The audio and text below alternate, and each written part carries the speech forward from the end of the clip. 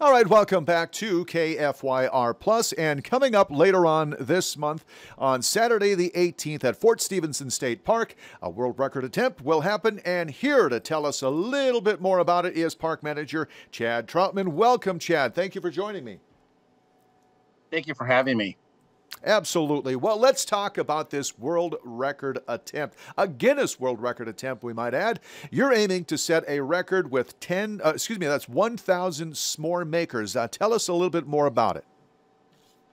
Yeah, so Fort Stevenson's excited to be celebrating our 50th anniversary, and we wanted to do something special, something that was, something big. And with that being the case, we started researching s'more world record attempts, and we found that the current record for most people simultaneously making s'mores was 891. So we want to hit that record and break it. Of course, we'd hope to see 1,000 people, but we're going to shoot for even more than that to get at least 1,200 people to the park making s'mores. Well, it's a delicious idea, Chad. And tell us, where did the idea come from? Well, brainstorming for the 50th anniversary, trying to think of some kind of events. We always do a number of events at Fort Stevenson, but something to me that was something memorable, something that grandparents and grandkids do together, something that we see, almost every weekend when the summer hits. And, camping and s'mores just really go hand in hand together, and camping in state parks as well. So it was certainly a natural fit once we found the record for the most people simultaneously making s'mores. That it was something we knew that's something that we could go after that one and achieve it. And so just from some brainstorming and some fun idea thinking about it, and here we are today trying to make the attempt. Sure. The event is free to attend. Am I right on that?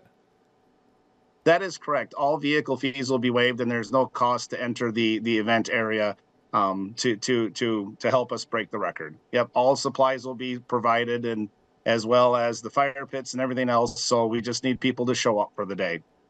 Chad, I got a question for you.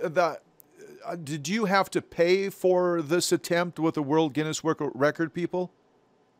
That is correct. There is quite an expense to it. To apply and to get approval for the application for the world record attempt, and we're so appreciative of all of our generous supporters. It's quite expensive, and we were able to secure all the funding through our local businesses and supporters in the Garrison area and just outside of that. So we were just so graciously appreciative of the support, and just says so much about how much people here just literally love their state parks. Yeah, it's another reason to support this great event. Let's talk about Fort Stevenson. As you mentioned, they're celebrating its 50th anniversary this summer. Let's tell the viewers a little bit about this jewel that sits on the north shore of Lake Sakakawea. Well, Fort Stevenson is, and thank you for saying that, I would say it myself, is a jewel, as all of our state parks are in North Dakota for our public. But Fort Stevenson's just 3 miles south of Garrison. We're located on the bluffs of the Missouri River, just on the north shore of Lake Sakakawea. The park is well known for its lake access, for camping and for events.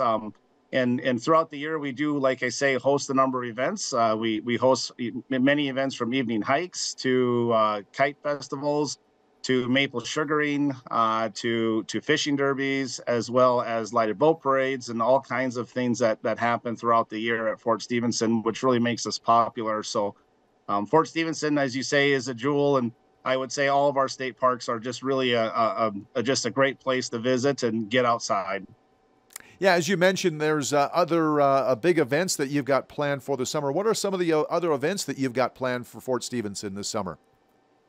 To be unique, this year we have added on a stick horse rodeo. That'll be taking place June 22nd. That's kind of a fun, exciting event. We always try to think of family-related events, and so the stick horse rodeo will be new this year. In addition, we're looking at expanding our lighted boat parade and our ski show, which happens later in August.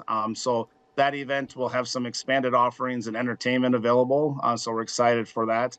And then additionally, we're looking at in September doing an October-style fest event here at Fort Stevenson, which will be new for us. We haven't done something like that before, but we'll have some polka music and other things happening in the park. So it'll be kind of fun to come out and enjoy that as well. So, But I also would like to add that, we're not the only park hosting a 50th anniversary this year. We have a sister park, Lewis and Clark State Park up by Williston, which has a number of amazing events that they have added this year for the public to enjoy as well. So I would definitely check them out as well when we're looking at events.